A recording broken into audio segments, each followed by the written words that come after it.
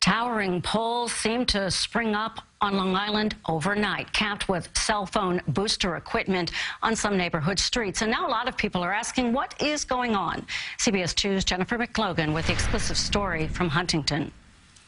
Supposedly the signal goes up, but we're getting it directly. The Abrahams awoke this week to an unwanted surprise. A new pole with a cell phone booster box and converters pointed at their Huntington home. We don't know of the health effects of it. We do know that there are electromagnetic waves. I don't want it on my property, and I don't want it adjacent to my property and my children.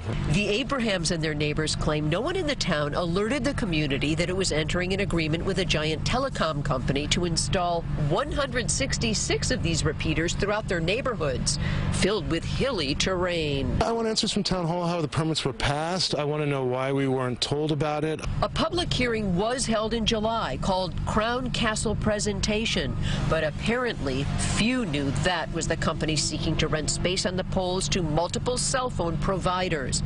Huntington Town claims it has limited authority and that the antennas pass government health and safety testing. Why do we need these? The determination is made by the communications companies under federal communications law. What Crown Castle has told the town, that this is designed to fill in gaps in cell phone service in the town, places where people have trouble getting calls out. And that's what it's not a money-making venture for the town. No. Huntington stands to make about $230,000 in permit fees and 5% of future monthly gross revenue for 10 years for equipment placed in right-of-ways. It feels as if the town can do whatever they want. The town supervisor now wants to question Crown Castle about its protocol, installing poles and boosters over the weekend without first informing homeowners.